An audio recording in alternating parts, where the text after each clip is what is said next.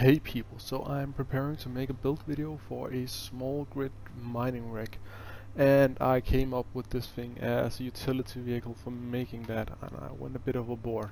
So the reason I made it was that I need to put a large detector on a small grid, and that needs to be placed.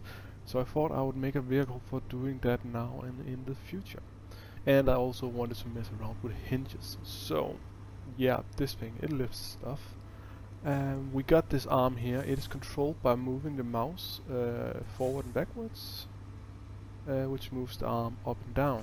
As you can see out in the front, it is kept level with the ground using 3 hinges. And which is another thing I love about the hinges, is that I can relatively easily stack them side by side, getting well, 3 times the torque in this situation. And in here I'm using them on top of the pistons to make them flex as they're supposed to, and it's working pretty stably. I haven't really noticed a lot of freak out in comparison to how rotors usually do on small grid with pistons like this. So yeah, I'm pretty satisfied with that. So yeah, let's just lift this up out here. This weighs about 13 tons, and yeah, it's a large grid corner blocks. So let's just lift that up relatively easily here. And I added the mode. Doesn't work too well because we have a lot of weight on here, but if I press 3, the wheels will turn, and I can turn using the mouse as well. So I go up and down using the mouse and turn using the mouse on top of that. And as you can see, even with the 13 tons, it's kept pretty level by the 3 hinges in here. They have a lot of torque for small grid, and that is a limit on our range with this kind of mass. So yeah, it's all working. I did feature creep quite a bit in regards to the smoothing and the features. I actually kind of wanted to add more. I was considering putting the wheels on hinges as well, so I could move sideways. That would be really useful in a lot of situations.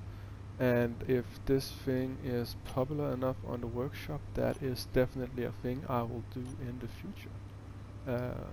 Well, update it too. I might do it anyways, but yeah, more personal use if people don't care, I guess. But yeah, this is basically its intended purpose: placing a big detector on a small grid.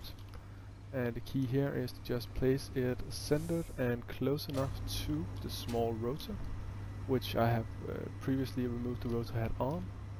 Go in here, control panel, advanced rotor, attach, and it snaps into place. And we can now disconnect this thing and back up, and we have a detector attached to a small grid. So that is basically the purpose of this machine. And that's about all I have. So yeah, as I said, I'm gonna upload this to the workshop. It's gonna be in the description below, and as I said, if it gets popular enough, I will keep updating it, because it's actually a fun little vehicle, I think. A lot of power in these hinges. As you can see with the 20-ton vehicle here, we are lifting ourselves up. Oh yeah, one last thing before I cut off actually. I've noticed that the hinges say they got a max torque of 1000 meganewtons. That brings them on par with large grid rotors and hinges. And while they're supposed to be the same, I've noticed that they're not exactly as strong, seemingly. I think that may be some scaling issues with how Keen applies forces, depending on the size of blocks or something like that, or maybe even the size of the grid. I don't know, but I've had mixed experiences. But then again, we can stack them up, so it's really not a problem. You can add an insane amount of force to a very small blaze. So yeah, right, that is it. So link in the description. I'm gonna make a build video for the mining rig, small grid mining rig, within a week or so. I got a few other plans I gotta get out of the way first. But yeah, if you're interested in that, keep an eye out. And yeah, thank you for watching, and see you.